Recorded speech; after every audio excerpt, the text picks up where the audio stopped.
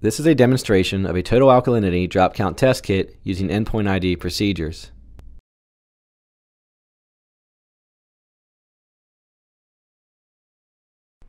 The first step according to the endpoint ID procedure is to collect an accurate sample. The smallest change in sample size will lead to inaccurate results. Before collecting your sample, it's important to rinse the vial 3 times with the sample to be tested. This minimizes the chance of contamination from a previous titration. To get an accurate sample, hold the vial close to eye level. Accuracy is very important during this step. Once you feel you have an accurate sample, place the vial on a level surface and bend down to eye level to verify. When performing a drop count titration, a white background can provide contrast to better see the color changes. A cabinet tray or a white paper towel can provide that contrast.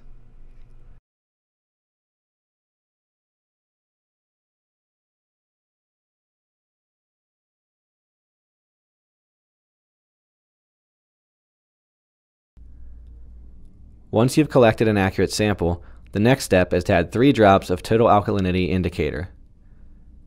The bottle contains a dropper tip, so it's important to hold the bottle vertically to get a consistent drop size. After the addition of each reagent, swirl the vial to make sure the reagents are properly mixed. The sample should turn green. The next step is to perform the titration using sulfuric acid 0.12 normal. The bottle contains a dropper tip, so it's important to hold the bottle vertically to get a consistent drop size. After the addition of each drop of titrant, swirl the vial to make sure the sample is properly mixed. Count the number of drops during this step.